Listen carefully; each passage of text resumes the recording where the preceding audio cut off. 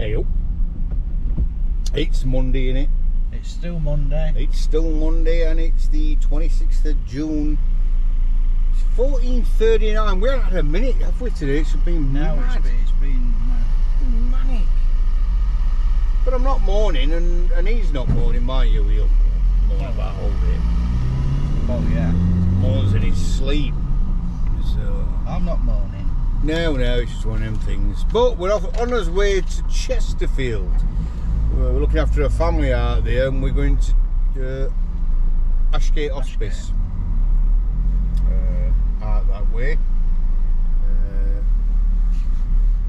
Harold Linekers are out that way. They're brilliant Linekers. Anybody from Chesterfield, if you need a funeral director, if you live at Bolsover or Chesterfield in that area and you want a proper undertaker, a proper funeral director, Harold Lineker's your man. Brilliant company, seriously. See, credit where credit's due, that's what it's all about, isn't it? Look after each other. So, off we go. You have a good weekend, Dave? I did, yeah. Did? Had a brilliant weekend. We're out in Manchester. Went to a bingo place. See some of his mates out here. Two blokes. Good time, weren't it, Dave? Good time, yeah. Great time, honestly.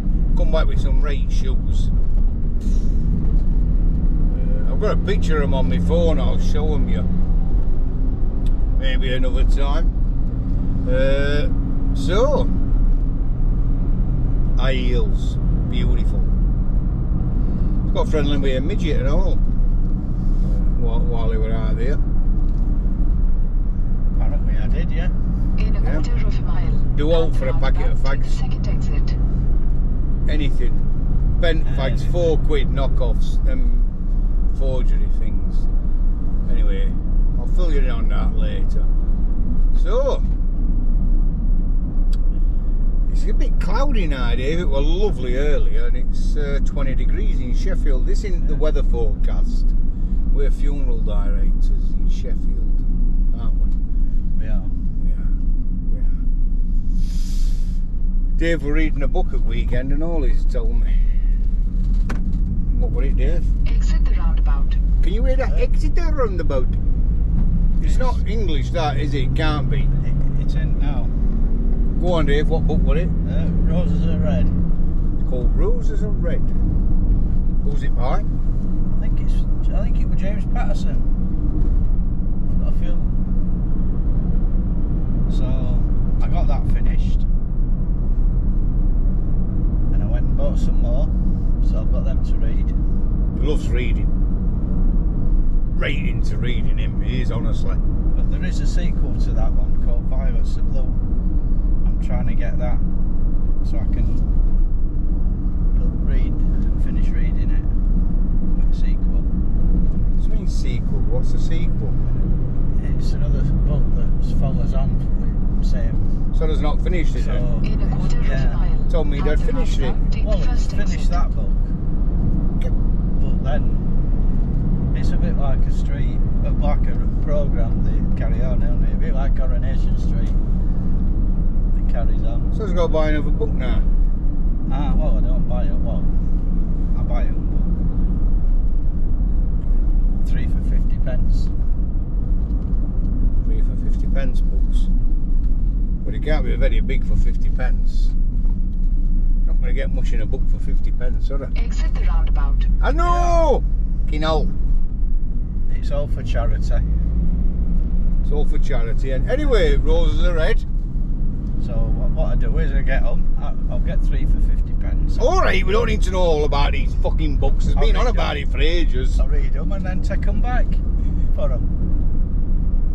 Does it get the 50p back? I don't know. So they're onto a good thing, aren't they, selling these books for 50p each, really? Nice. If everybody does the same. So if you do that, where's it at, this place where it gets books from? Kilmarsh, it's Bernardo's charity shop. Bernardo's charity shop at Kilmarsh. If you've bought a book called Violets Are Blue from there. Can you hurry up and get it read? Because my mate here is waiting to read it. He's read other one, and this is a call out for anybody that's got. In a quarter of a mile, at the roundabout, take the second exit. So he's just waiting to do follow up on Violets Are Blue.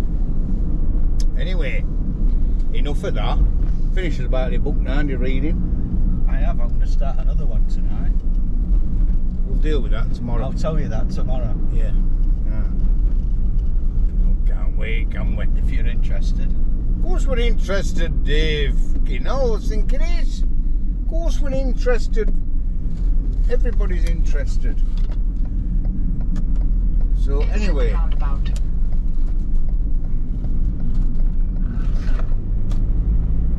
I don't know why that's come on. Chesterfield's only down the road from us. Like we need sat nav on. Anyway, that's it. It's a different thing. Right, I'm going. Goodbye from me. And goodbye from In a him. quarter of a mile, at the roundabout, take the second exit. And it's goodbye from her with that accent. I don't know what accent it is. If anybody can tell what that accent is, answers on a postcard, please. It was a murder mystery book, by the way, weren't it? It were, yeah.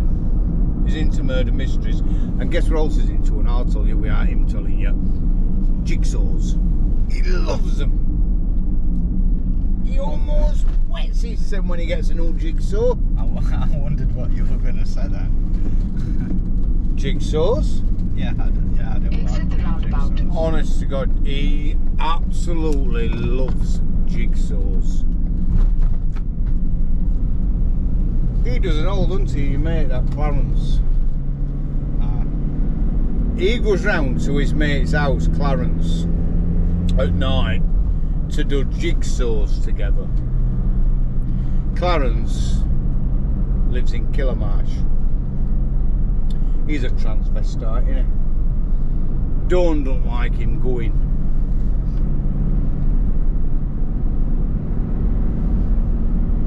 I thought we'd finished.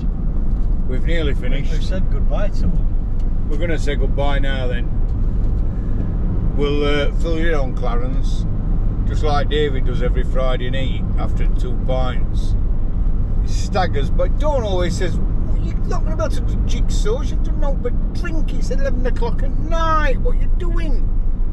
I've got to go to Clarence's, fill him in, what I've been doing all week. Anyway, Clarence, if you're watching, have a brilliant day. And I'll see you Friday. And Dave will see you Friday. I won't be seeing you Friday. But it's goodbye from me. And it's goodbye from him. Catch you all later.